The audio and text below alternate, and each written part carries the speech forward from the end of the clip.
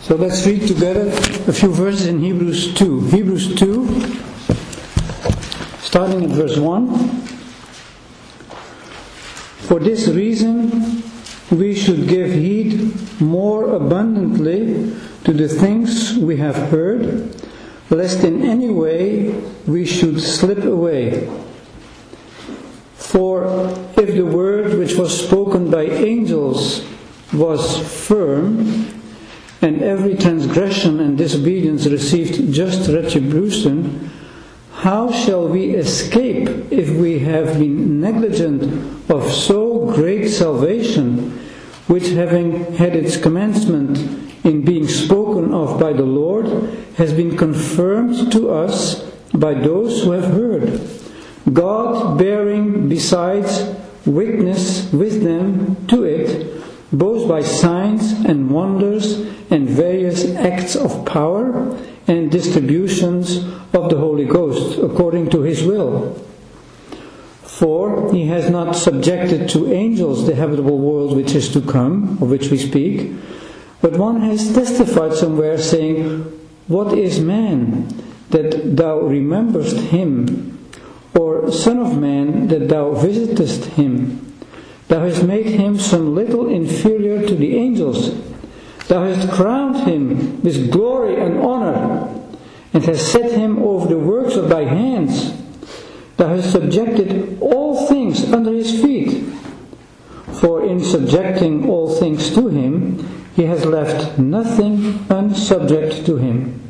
But now we see not yet all things subjected to him, but we see Jesus, who was made some little inferior to angels on account of the sufferings of death, crowned with glory and honor, so that by the grace of God he should taste death for everything. For it became him for whom are all things, and by whom are all things, in bringing many sons to glory, to make perfect the leader of their salvation through sufferings. For both he that sanctifies and those sanctified are all of one. For which cause he is not ashamed to call them brethren, saying, I will declare thy name to my brethren. In the midst of the assembly will I sing thy praises. So we'll stop here the reading of the scriptures. This wonderful epistle can really be titled, according to what we read in verse 8, We see Jesus. This is open heaven. In Luke 24 and in Acts 1 we see how the Lord Jesus was lifted up by God. And in John 20 he said that he would ascend. He spoke to Mary, and there we see how he ascended. And now the heavens are opened, because now we see the Lord Jesus crowned with glory and honor at God's right hand. He was rejected here on earth, rejected by his own people, but now he is crowned by God, as we have read, with glory and honor. And from the open heaven, the Lord Jesus has sent the Holy Spirit. Acts 2, the Holy Spirit came to dwell in the believers, Acts 2, and the Holy Spirit dwells now in the church, in the assembly, in the believers individually. And so that's a wonderful privilege, to have the open heaven, to have the link with the Lord Jesus through the Holy Spirit, and through faith of course, and see Him as He is right now in glory. We have seen in chapter 1 the introduction that emphasizes His greatness. His greatness in 7 different ways. We have seen the heir of all things. Before God made anything, He was the heir, established by God as the heir. And we have seen 7 points in the beginning of chapter 1 that summarizes His greatness. And now we see Him there at God's right hand in chapter 1 verse 3. He set Himself down. We talked about that, at God's right hand. It's amazing.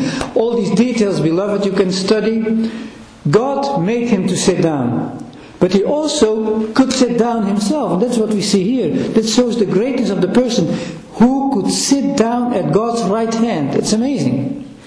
And then the last time, we've seen those 7 passages quoted from the Old Testament that shows how great he is. Greater than the angels. In Judaism, the angels had a very high-ranking position.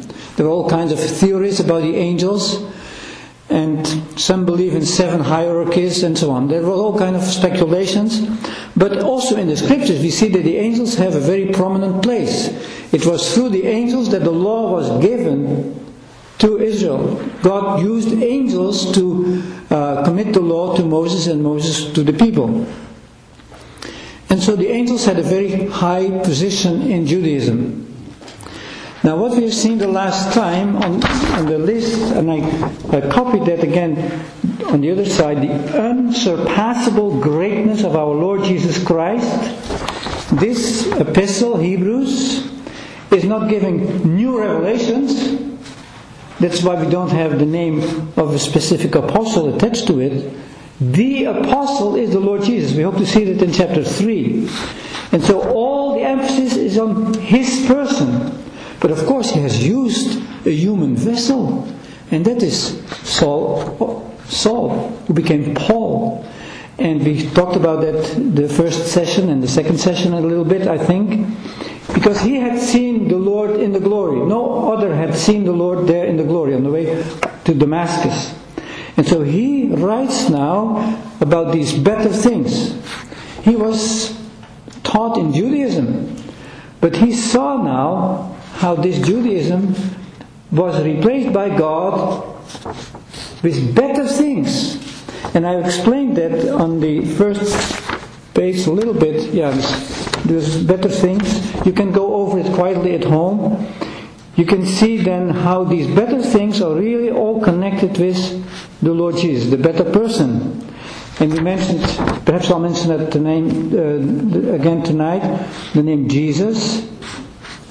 We'll talk about that in verse 8. And it's all connected with this wonderful person. But my point is this now, that he does not give new revelations in this epistle.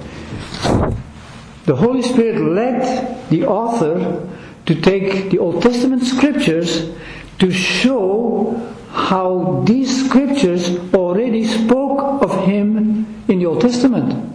And that's why we have seen those 7 quotes in chapter 1. That's why we're going to see tonight also quotes from the Old Testament. Because the Old Testament is now come to life, as it were.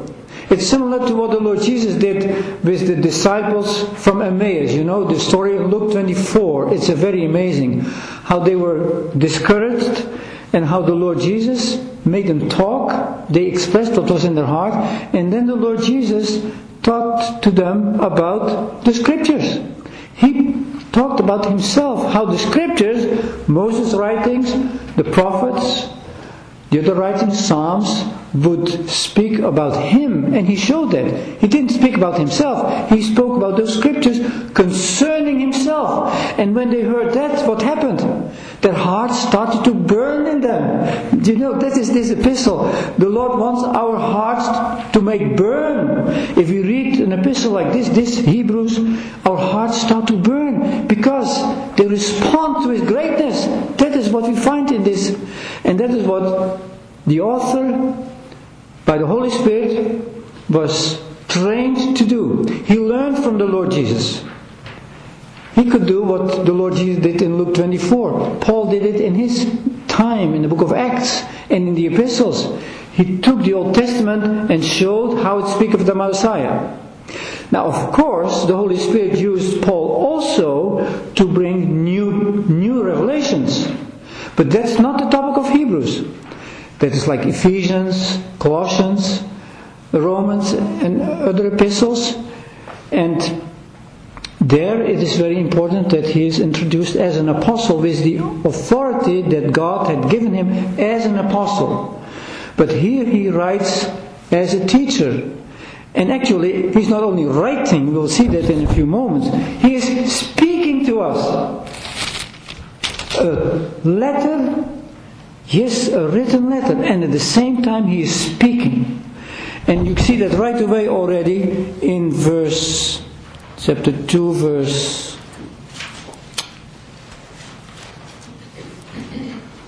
of which we speak.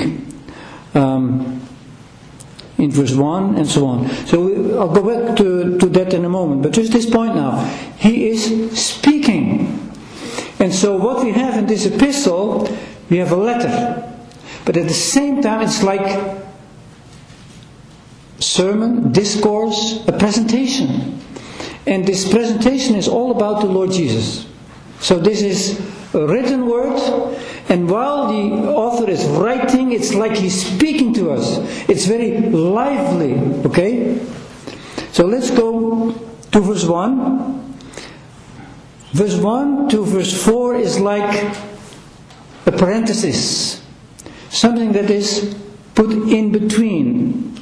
And you can see that if you go to chapter 2 verse 5, for he has not subjected to angels the habitable world which is to come, of which we speak. That connects immediately with chapter 1 verse 14. Are they not all ministering spirits sent out for service on account of those who shall inherit salvation? There is salvation connected with the world to come, the millennium. That God will bring in this wonderful salvation over the whole earth. And that is then continued in chapter 2 verse 5, quoting Psalm 8.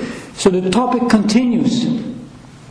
And he is speaking. That's now the point in verse 1 and in verse 5. He is speaking. And it says, we speak. So the author is writing, and at the same time he is speaking. But the way he says it, we speak, he gets his audience involved. It's like an interaction. He's speaking to the believers, and we'll see other times who these believers were. But he's speaking to these believers, the Hebrew Christians, and I mentioned that also on the outline, and he gets them to warm up, as it were, to get enthusiastic about what they had. And that is why it's so important to see the beginning of this chapter, after this wonderful presentation of the greatness of the Lord Jesus, the Son of God, as we have in chapter 1. He is Son of God in manhood. That's a bit difficult to understand. When Psalm 2 we see that He's the Son of God as a man. And the Jews were familiar with that. When the Lord Jesus met Nathanael in John 1, Nathanael realized that the Lord Jesus, he expected the Messiah as the Son of God, according to Psalm 2. But what we have seen in Hebrews 1 also, he is not only as a man called the Son of God, he was the son of Mary, he was the son of Adam. In Luke 3, he is also called the Son of God, as a man. But what we have seen in Hebrews 1 is that he is God the Son. He is God Himself. We have seen how the Trinity is involved in this, the Father, the Son, and the Holy Spirit. But the emphasis in Hebrews 1 is on the Son, the heir of all things, the Creator, and so on. And so there we have seen then the greatness of the Son of God, who is God blessed over all. Not lower than God, He is God. So it's a bit difficult. So as a man He is also called Son of God, but at the same time He is God Himself, blessed over all. He is God. And that's what we have seen in chapter 1, that God spoke in Son. So God is speaking in Son. God is there who's speaking. We saw that in chapter 1. And so, what we've seen the last time, this person is the same as Jehovah or Yahweh. The Jews did not pronounce the holy name of God, so we don't know for sure whether it was Yahweh. Some have made it like Jehovah, but that's an artificial form that's based on the way the Jews read Adonai. They use the same vowels to pronounce Jehovah that way. But anyway, that's an artificial form to get those 4 letters. There's just 4 letters in the Hebrew. And that name is Jehovah. And what we've seen at the last time in Hebrews 1, the Lord Jesus is Jehovah. He is this blessed God. So He is the Creator. We've seen He is above time. He's above everything. And He is Jehovah Himself. So He is the Son to whom God speaks. Psalm 45, we saw that. But He is also Jehovah Himself. So that is a summary of Hebrews 1, to show the greatness of the Lord Jesus. And after the presentation of that greatness, then the author takes a pause. He's saying as it were, now what are we going to do with that? Chapter 2, verse 1 to 4 is really speaking about how do we respond to that. And so he says in verse 1,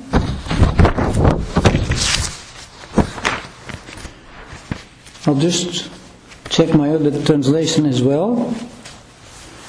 In Hebrews 2, therefore, so for this reason, so there's the connection with what went before, we ought or we should give heed more diligently or more earnest or more abundantly.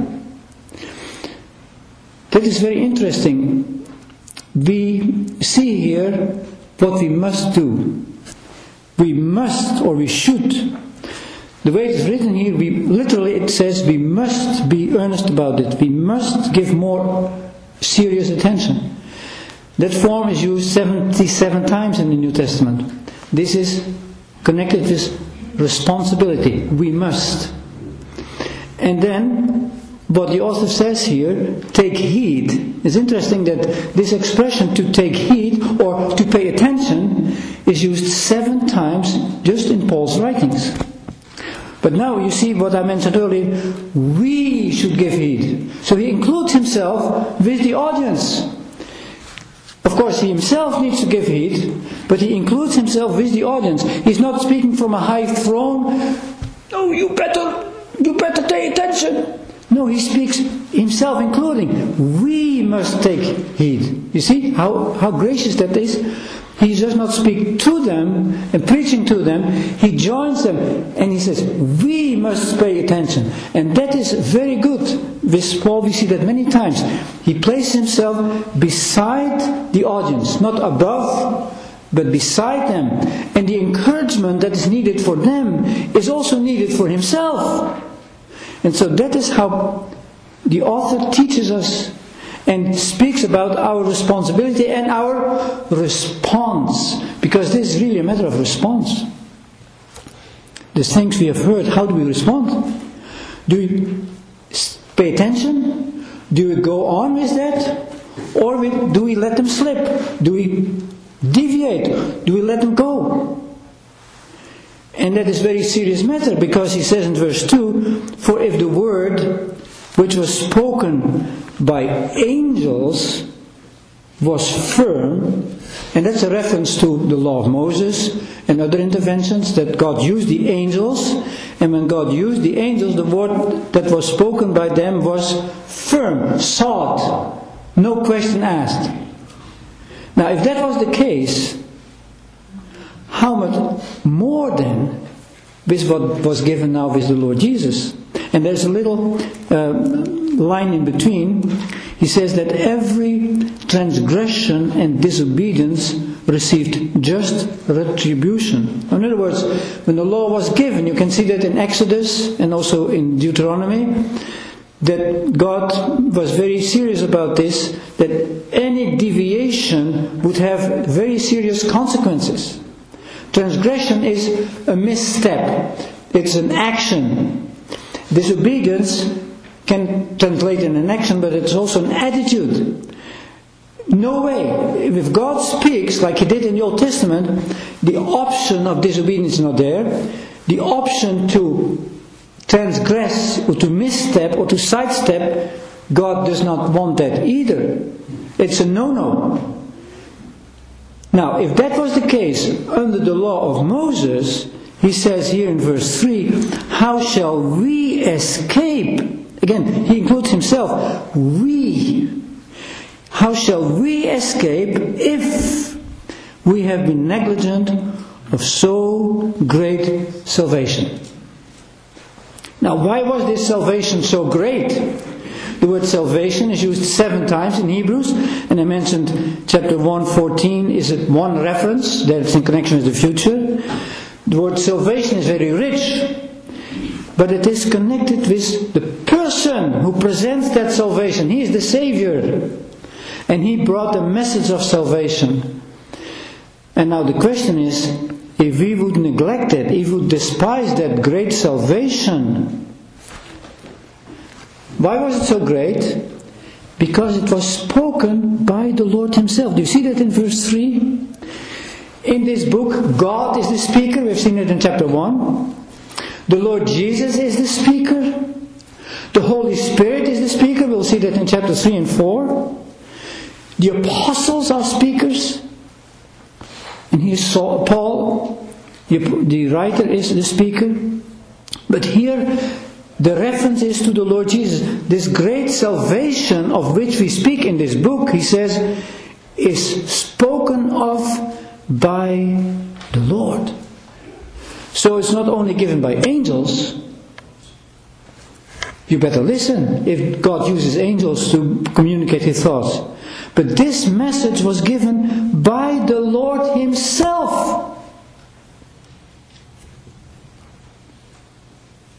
And He spoke, as we have seen. He is God who speaks.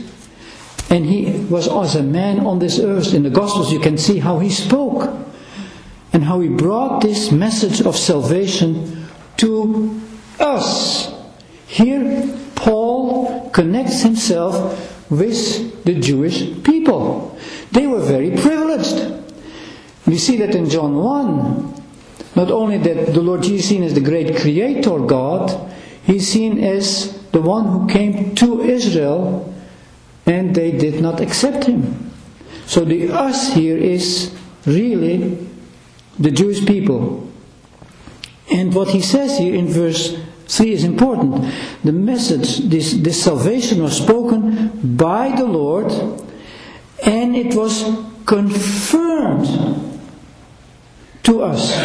How was it confirmed? 2 ways. By those who have heard. So now you go to the book of Acts. You see the first believers there, the 12 apostles, including Matthias, from chapter 1. You see the 12, Peter speaking with them in Acts 2. What happened there? They confirmed to the Jews what had happened. So here you have the Gospels. The Lord Himself spoke. And that was a sure word. No question, nothing left uncertain. And you know what happened in the book of Acts? The Lord Jesus kept speaking. His nation rejected Him. But in the book of Acts you see that He kept speaking to them. So this speaking continued all the way, including Hebrews here. But my point is now, this speaking started by the Lord on earth, and then that ministry was rejected. I refer to John 1. He came to His own, and they did not know Him. There were only a few who accepted Him, who listened, who had faith, who accepted Him. And they were the ones then who were used by God to confirm God's message to the next generation. You have here several generations. It started with the Lord. He spoke. Then those who accepted that message and were sent by the Lord, the 12, they confirmed it to us. So Paul includes him in that next generation who had received it from the apostles. You can see that in the book of Acts. Paul had never seen the Lord during his earthly ministry on earth, as far as we know. But he met the Lord in the glory. And so when he had met the Lord in the glory, we see in Acts how he met Peter and James and also Barnabas and many others. And Peter and John, we can read it in Galatians 2, they confirmed to Paul what they already received from the Lord. And so those who have heard it from the Lord immediately, they had confirmed it to the next generation.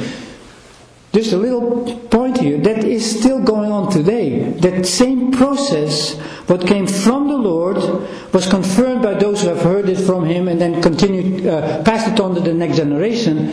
It's an ongoing process. You see that in 2 Timothy 2. When Paul speaks to his son Timothy, he exhorts him or encourages him to pass on to a next generation what Timothy had learned from Paul. So they have already 3 generations. And then they will pass it on to a 4th generation. And so it goes on. That's what you have here. It started with the Lord. He used the 12 to pass it on to the people, to us. And then He used those who have heard, like Paul, to pass it on to the next generation. Now, one more thing about verse 3. By those who have heard. The ear is very important. It's striking to me that the verb to hear is used 42 times just in Paul's writings, including Hebrews. Just a little point here. If we don't believe that Paul wrote this epistle, you don't get those 7s. But if you know that Paul wrote it, then to me it is very striking that just this example, just one example of this verb to hear, if you include Hebrews, you get 42 times. If you don't include Hebrews, you don't get that 42. Okay? So there's just a little point that is an indirect sign to me that this was also written by Paul. But anyway, that is a topic we can discuss later. The point is now here that they have heard, and what they have heard they pass on to the next generation. See? The Lord, the apostles, Paul, and it goes on. Now we come to verse 4. God bearing besides witness with them. That's a very interesting expression. So, there was a testimony, it started by the Lord, it was confirmed by the 12, it was passed on to others, and Paul is included in the others, and now, what do we see? God is at work. At the same time, God is at work. This was already predicted by the Lord in Mark 16. You can read Mark 16 in detail, and there you see how the Lord Jesus predicted this. That the Lord, God Himself, would confirm through miracles, we'll talk about those miracles in a moment, and other ways He would confirm this new message. So what you have here in verse 4 is an additional testimony. Not that it is less important, but it's an additional testimony. It's a testimony given by God Himself. That's now the point here in verse 4. And how does God give the testimony? So just let me repeat this. The testimony was solid. It was given by the Lord, given by the 12, passed on through Paul and others. It's very solid. But on top of that, it is confirmed by God. The word confirm or make certain is used 7 times in different forms in Hebrews. It's a very important thought. God wants to have things solid.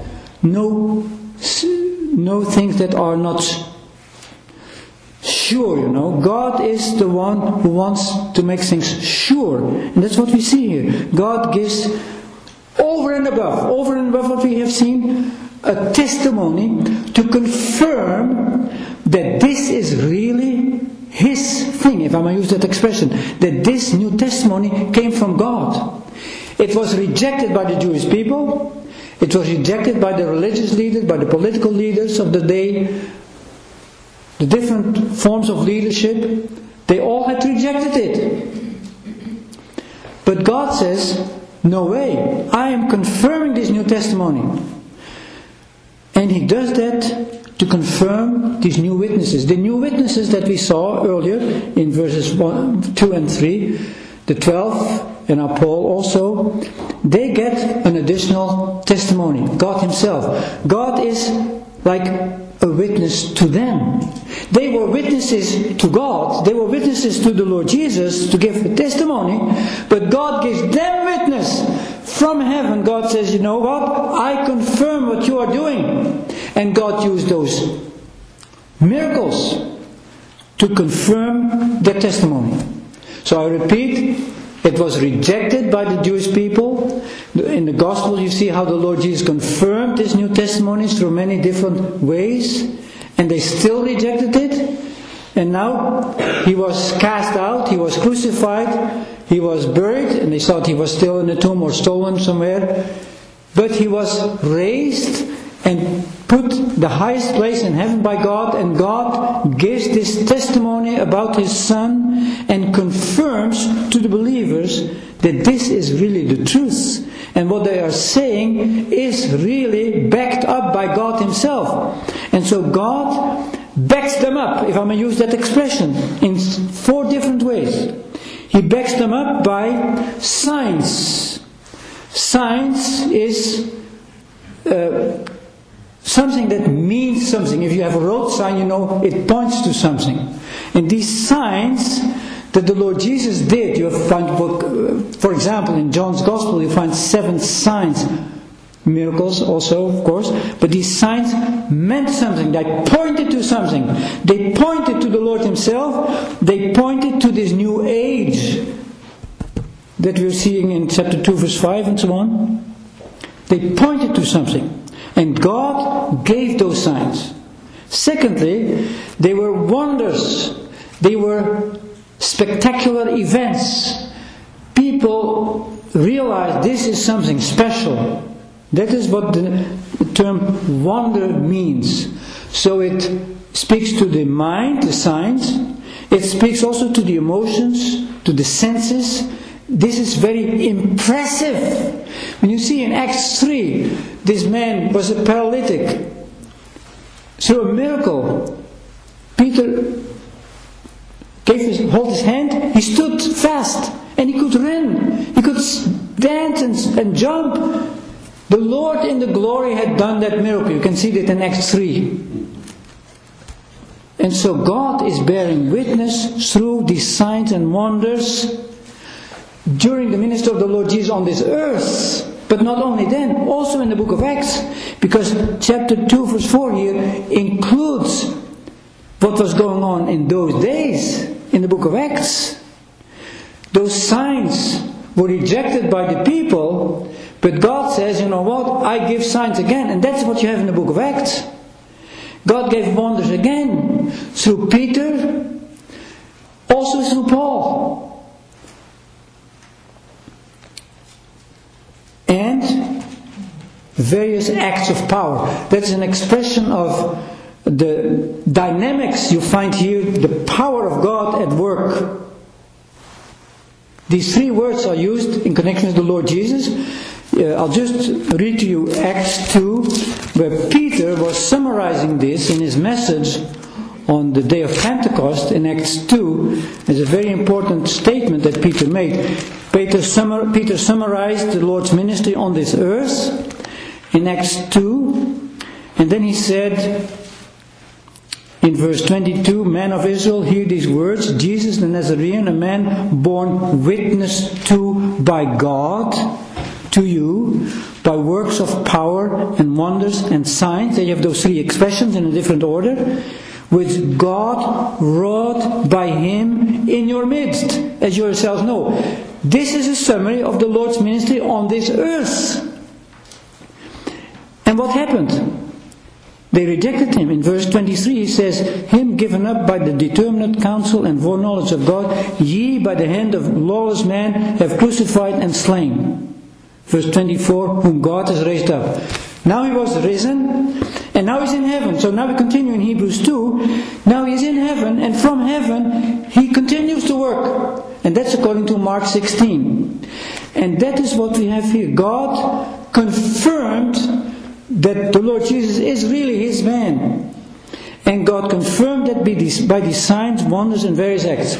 And that's what we see Peter doing in the book of Acts. That's what we see Paul doing. He refers to that also in 2 Corinthians. And distributions of the Holy Ghost. So these are actions by the Holy Spirit. In different way you find these actions of the Holy Spirit. Because the Holy Spirit is now on this earth. The Lord is in heaven. A man seated at God's right hand. And now on earth, a divine person on this earth, that is the Holy Spirit, and that is the distributions that you find Him doing from Acts 2 to now. According to God's will. That's important. This was not just a desire of the apostles, it was all done according to God's will. And so that includes this whole testimony, this whole summary that we have here in verses 3 and 4 is according to God's will. And that is why this is so great salvation, because it's so much greater than what God expressed of His will in connection with the giving of the law. This is much more, much greater, much more wonderful. So what are we going to do about this? That's the question that Paul asks. Are we going to neglect? See, that's why I put those 7 points on the outline. It's not for tonight, but you can go over it in your spare time. But there are dangers. The first danger is to be negligent. That is chapter 2 verse 1. And so then you see the list of 7 points. The danger is to turn away, to fall away, or to sin willfully, or to tread underfoot the Son of God, or to refuse Him that speaks. We'll see that in the course of Hebrews, those 7 warnings. And this is the first warning. There are also, in the middle of this page, you can see, or the end of this, there are 5 passages that are really warning passages. What we have tonight, chapter 2, verse 1 to 4, is the first warning passage. Why is that so important? It is to make us realize that we have a responsibility. If God gives so wonderful things, the question is, what are we going to do with these things? These things that are better than Judaism. Judaism had rejected the Messiah, and now they had something better. Okay? So that is really Hebrews, these better things. And the question is, how do we respond to these things? And then he goes on in chapter 2 verse 5, 4. And so I mentioned that already earlier, but that is very important to us to understand. Now he makes the connection with the end of chapter 1. Chapter 1 verse 14 speaks about the angels. And now here in chapter 2 verse 5 he continues to speak about the angels. Okay? But at the same time there's a difference. In chapter 1 the angels were shown to be less than the Son of God. Even as a man, if we see the Lord Jesus as a man, Son of God, the angels are lower than He is. We have no problem to understand that. We accept that. We saw that the last time. But now the next point is, the angels, chapter 2 verse 5 and following, are also set under the Son of Man. Okay? So just let me come back to what I said earlier. The Jews were familiar with Psalm 2. That the Lord Jesus is the Son of God. And when the Lord Jesus met Nathanael in John 1, at the end of John 1 you can see that Nathanael was meditating under a tree, and then the Lord saw him there, and the Lord starts to speak to him. Truly an Israelite in whom there is no fraud. Wow, how that's possible? How does he know me? So Nathanael says, you must be the Messiah. You must be. Yeah, that's true. But I tell you, the Lord says, just summarize it now in John 1. You'll see greater things than these. You'll not only see the Son of God, me as the Son of God, as a man, being the Son of God. He's also the eternal Son, of course. Don't misunderstand that. But Nathanael had to understand that the Lord Jesus is presenting Himself as the Son of Man, who goes even higher than Psalm 2. And that is now the topic of these verses that we have read in Hebrews 2 verse 5 to 10. that the Lord Jesus, as the Son of Man, is higher than the angels. And we saw the last time already that the angels in the order of creation are higher than human beings. And now the Lord Jesus, He becomes a man. I use the term with reverence when I say the Lord Jesus became a human being. He is God blessed over all, but He also became a man. The incarnation is a mystery. So He was spirit, soul and body, a perfect man. And we'll see later in this chapter, without sin. Nothing connected with our sinful condition. He was different, but yet perfect man. And this is the point that the apostle wants to bring across here. As man, he is higher than the angels.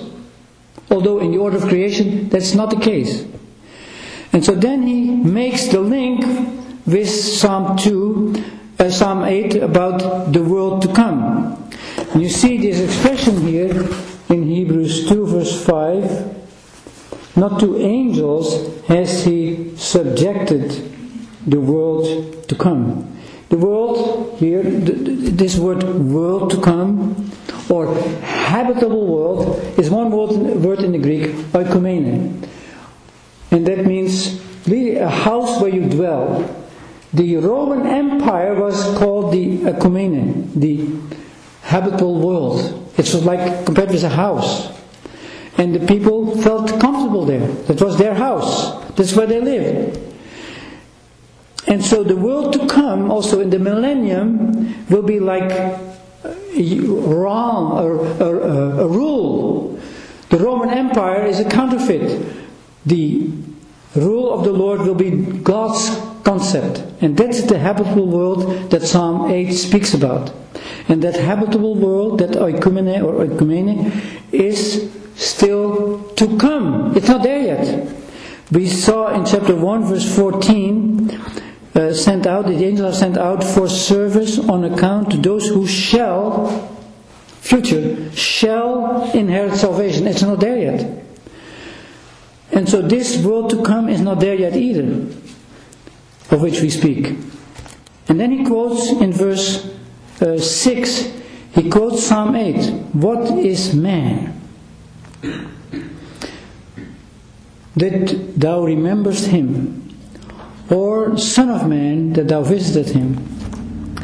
Now we have to go to the Hebrew. I'll just summarize it. There are two different terms that are used here. In the Greek text here, both are translated man.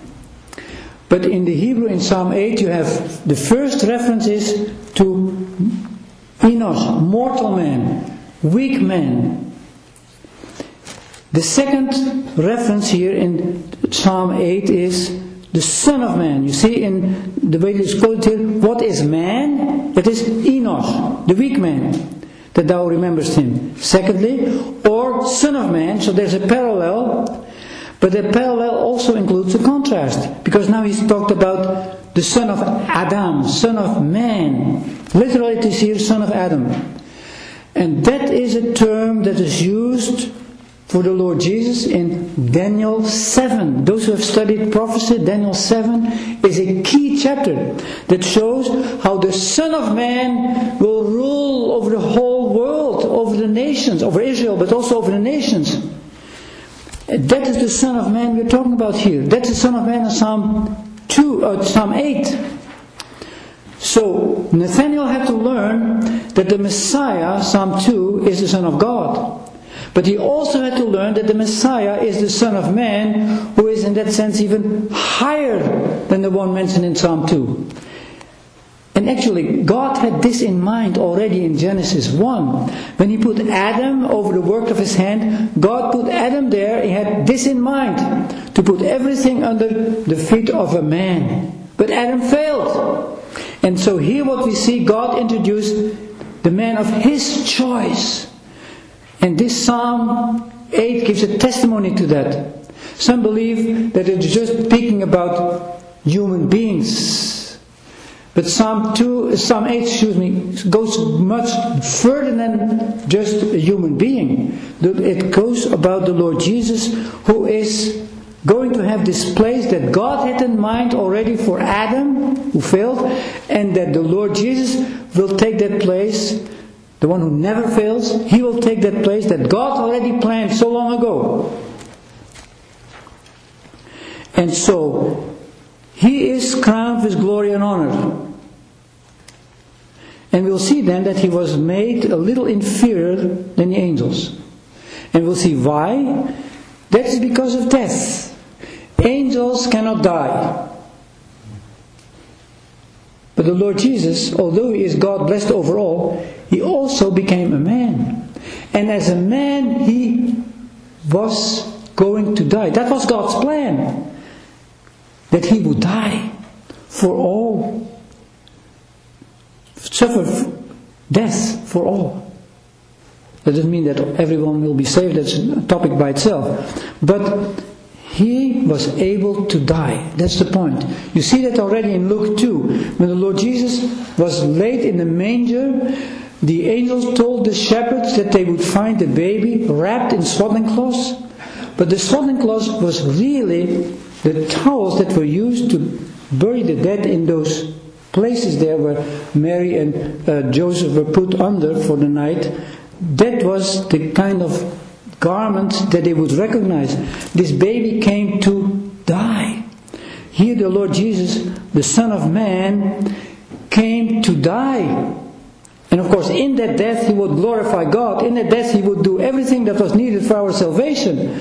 But in that death he would be lower than the angels, because the angels cannot die. But that limits itself, of course, to the death of the cross and then the burial.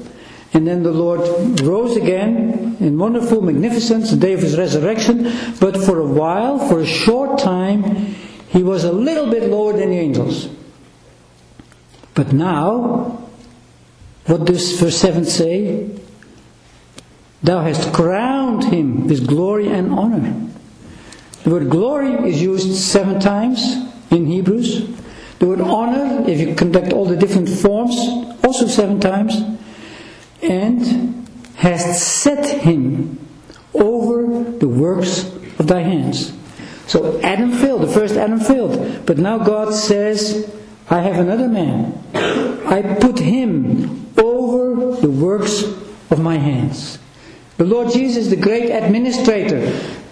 God put everything in his hands. There's a beautiful verse in John 3:35 that the Father has given all into the hands of the Son.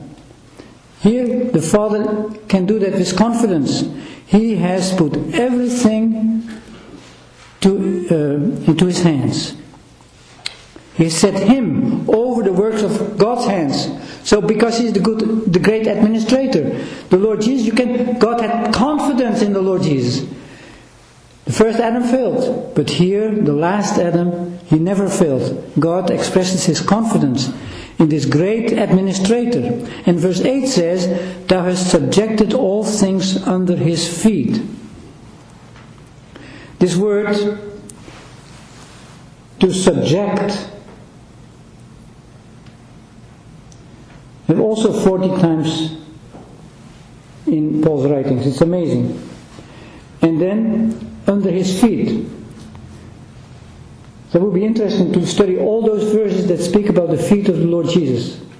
But I mentioned already John 1:51, where the Lord spoke to Nathanael, and that he would speak about this event, that the angels would then ascend and come down on him. That is the person that we find here. To his feet, under his feet, God has put everything, subjected everything.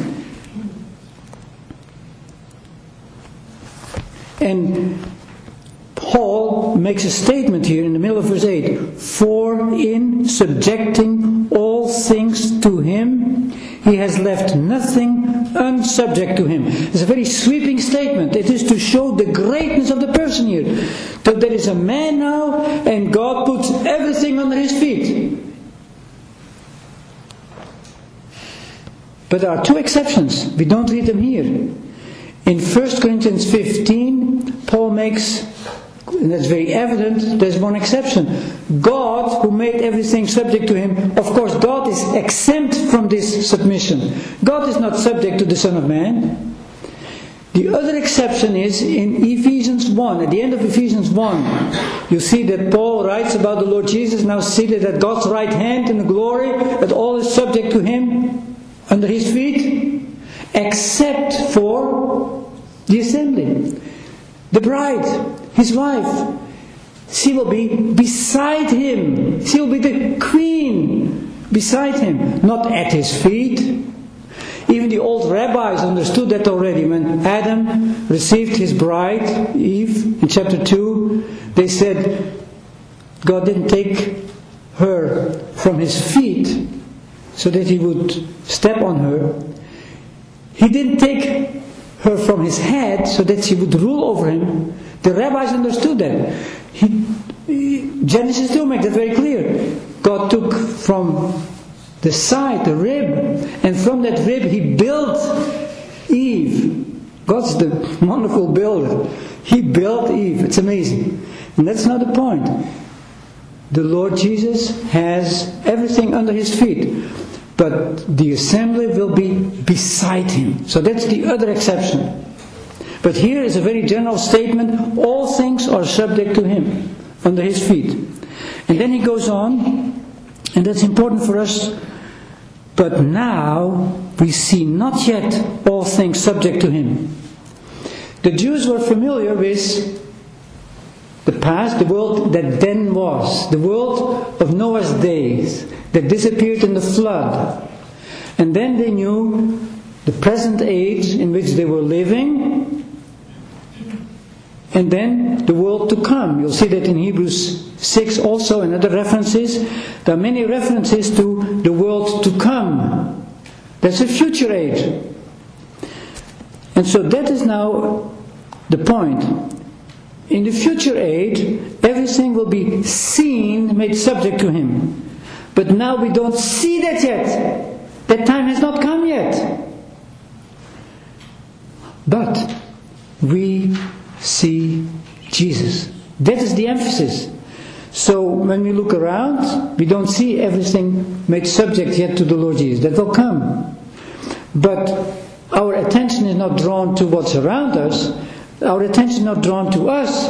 Our attention is drawn to Jesus. 8 times in this epistle, just the name Jesus. And I have that on the outline. That is because the name is so important. Jehovah is salvation. He is Jehovah himself, blessed over all. But he is this humble man of Nazareth, Jesus, whom God has crowned with glory and honor. The name Jesus, connected with other names he has, is 14 times in Hebrews. One time it refers to Joshua, who is a type of the Lord Jesus, in Hebrews 4. But those 14 times where you have the name Jesus, 2 times 7, is again an example of perfection. But of those 14 times, you have several times that it is connected with Lord or Son of God or Christ. But Jesus just by itself 8 times. And that is what we have here in verse 8 and 9. Who was made some little inferior. So this humble man of Nazareth, we see him in his humiliation. And we saw earlier, as a human being, if I may use that expression, he's higher than the angels. But in connection with the sufferings of death, in verse 9 here, he was made a little lower, a little inferior. Literally it means some time, so it was a short period of time.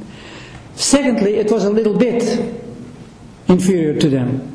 So it was a short time, and it was also a limited way. And that is connected with his sufferings, the sufferings of death. As I said earlier, the angels cannot die. But the Lord Jesus went through the suffering of death. This is unfathomable. When you see the Lord Jesus, that He would have to die, the Prince of Life, who could not be holden by the bonds of death, yet He stepped into death, yet He suffered death. And we see in verse 9 at the end, it says that by the grace of God He should taste death for everything. This is amazing. We as sinners were supposed to taste death. That was the consequence of our sin. But He was without sin. And it was the grace of God that He would taste death. It's a terrible thing for Him to taste death, the Prince of Life. Death with this terrible smell, death with this awful taste, He had to taste it. And it was for everything. This is also one of those sweeping statements, that with His death God had introduced something that takes care of everything. So I repeat, this doesn't mean that everybody will be saved, because this does not set aside man's responsibility. But what it says is that this is a foundation that God has laid through the Lord Jesus tasting death for everything. He has laid a foundation. And on that new foundation, God builds a new building, as it were. But it starts with this foundation. And then it goes on in verse 10, for it became Him. So this is something that we also have a hard time to understand. This was suitable to Him. It became Him. It really literally means it suited Him. Because now the emphasis is on His greatness. So He was able to lay that foundation once and for all through the sufferings of death. And this was God's plan, and that was suitable to Him, for whom are all things. And by whom are all things. So that shows the greatness of the person. He is so great that all things were made for Him. You've seen in Hebrews 1 that He is the heir of all things. And here we see that all things were made for Him. Secondly, all things were made by Him. He's the Creator Himself. In Colossians 1 we see that He created all things through His own power, His own doing, and for Himself. And so here is one of those glimpses that show the greatness of the Lord Jesus.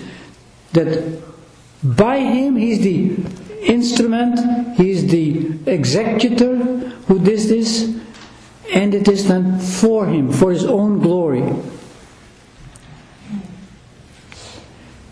But it's connected here, at the end of verse 10, with something very special. In bringing many sons to glory. He is a great leader.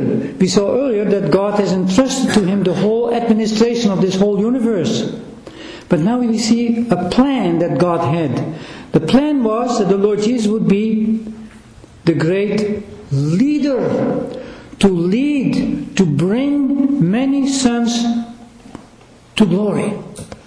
In Hebrews 12, you'll see more about that, the great leader. Sometimes it's translated prince. And again, that expression, what you have here in verse 10, that He is the great leader, and that He is the prince. You count those verses that He is leading, that He is bringing, it's the same Greek word, and that He is the great prince or leader, together 7 times in Hebrews. It's amazing. And so this great leader is seen here as one who brings many sons to glory. I think in the context, in the literal context of Hebrews, if you keep in mind this world to come, it has in view here the world to come. that he brings those many sons to glory. That's the literal context. And of course we can make an application. We see now the Lord Jesus in heaven, crowned with glory and honor, and he has taken us and led us already to glory. That's an application. But the literal context here, I think, is in connection with the future. And it says here, to make perfect the leader of their salvation. There is the word again, leader. So he is leading, and he is the leader. And the leader needs to be made perfect. That is something that we have a hard time to understand. Is he not perfect? See, the Lord Jesus is perfect. There is sinless perfection with him. That's not the point. But he came into this world. He came to be with his disciples. He came to be the leader of those who was leading to glory. And in that context, he needed to become perfect. Now, I repeat, that's not to give the impression that there was a lack with the Lord Jesus. Not at all. Far be the thought. But the thought is that he had to go through a process. He came into God's school. You see in Luke 2 how God woke him up every morning. In Isaiah 50, he wakes my ear every morning. He entered into God's school. In Hebrews 5 you will see that he learned obedience. Doesn't mean that he was ever disobedient. Of course not. But he had to learn what it was to obey. That's the point. And here it implies that he had to become, as the expression goes, to be made perfect. It implies that he had to go through this whole process, to go through God's school, to be taught by God himself. But without the thought that there was any imperfection, but just the thought that he had to go through this whole process so that he could be the leader, that he could lead those many sons to glory. So he had to learn, because he's the creator. And now as a man, we talked about that earlier, as a man on this earth, he had to learn.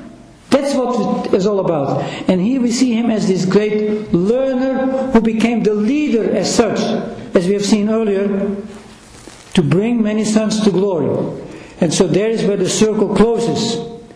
And so he was made perfect in order to bring us to glory, in order to lead us on.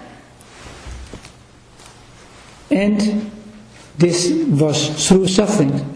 The sufferings, we see that also in Hebrews 5, are part of this whole process. The Lord Jesus came to suffer. From the day he was born, the day he was laid in the tomb, he was the great sufferer, acquainted with suffering, Isaiah 53. And that is what we find here. The great leader is connected with sufferings. But sufferings, not because of some in him that needed those sufferings. Those sufferings were by the grace of God for us. But those sufferings were nevertheless very real. And you could study many scriptures about the sufferings of the Lord Jesus. We'll stop now for tonight. But that would be a topic for our meditation. Because when we'll be in heaven, we'll still meditate on the sufferings of the Lord Jesus. That meditation will never stop. And that meditation will lead us to worship.